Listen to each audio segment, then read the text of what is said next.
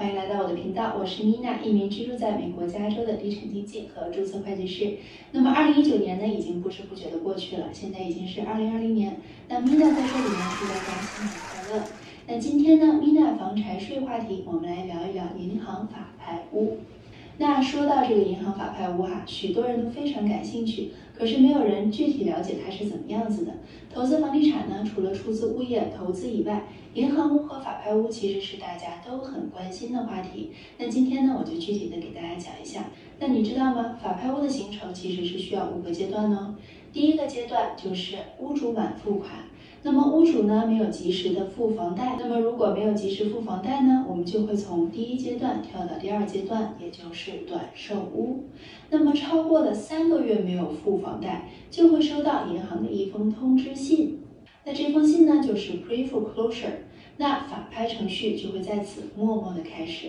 那在这个阶段，屋主呢是有机会在6个月内用短售的方式来处理自己跟银行的债务和卖房。那么如果屋主错过了短售的这个时间呢，就会进入到法拍程序。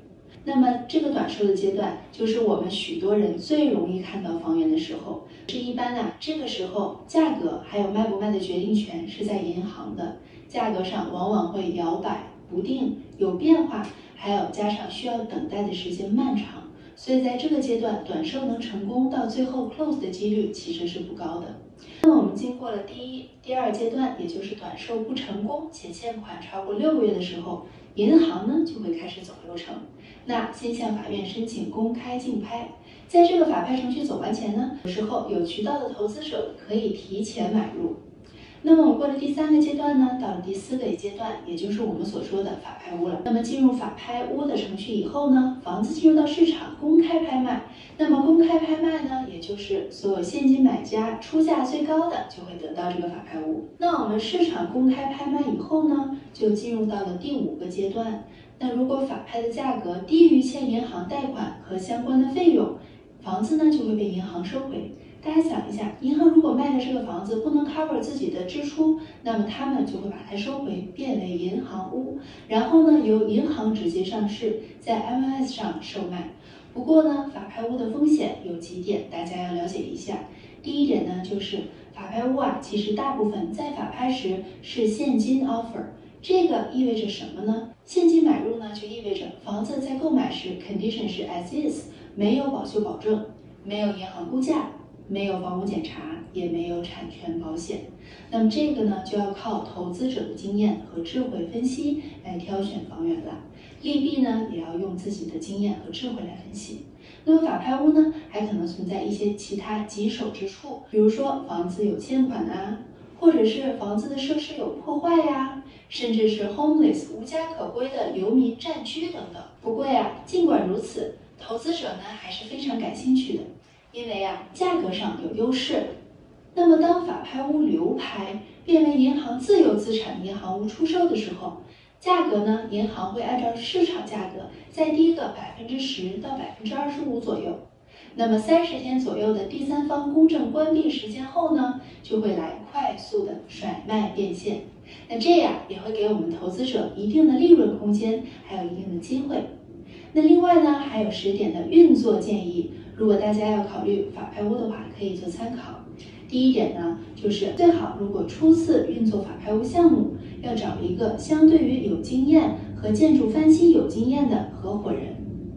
那么第2点呢，就是可以先从小项目做起，从好学区、好地区做起，那这样呢，风险也会小一些。那么第3点呢，就是有产权纠纷还有债务纠纷的法拍屋都尽量不要去碰，因为这种法拍屋呢，往往弊大于利。第4点呢，一定要做好 buyer 的 due diligence 调查，对于房子的背景要了解清楚。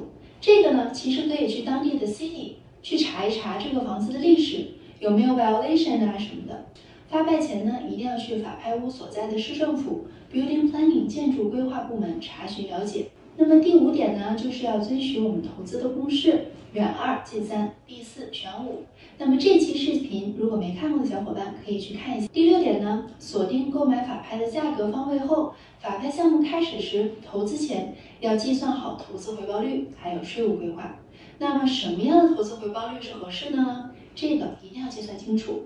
正常的法拍项目从经验上来看，可以去到6%到11%左右的投资回报。第7呢，就是要先去参加法拍拍卖会，模拟自己假如拍卖，走一下流程，再学习一下下手。那么一般呢，法拍的入场都会有很低的费用，押金和抵押的现金支票都可以退还的。第8，如果要投资法拍屋的话，翻新获利炒房，其实呀需要有一个团队，需要有一个好的合作人，比如说建筑师啊、律师啊、地产经纪啊、会计师啊，以及 contractor 建筑装修公司等等。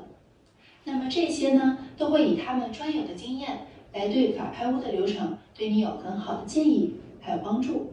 第9点就是要给自己预备充足的时间，资金上呢也要预留出装修翻新部位的预算，还有任何意外的预算，也就是要多留一点储备金。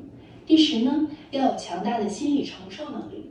其实啊，法拍屋的投资项目不是一件简单的事情，往往是耗时、耗力、耗脑、耗心力的，所以呢，要有很好的承受能力去等待这个时间。好了，今天呢，我们简单的跟大家介绍了一下法拍屋的形成的阶段、法拍屋的风险和10点运作法拍屋的建议。那么关于法拍屋成功后的装修翻新和销售方面呢，后续我会再做一期专题。那么今天的视频呢就到这里，谢谢大家观看。如果你喜欢我的视频呢，记得给我点赞、转发加评论哦。我是 Mina， 我是一名住在加州的地产经纪和注册会计师。我们下一期视频再见啦，拜拜。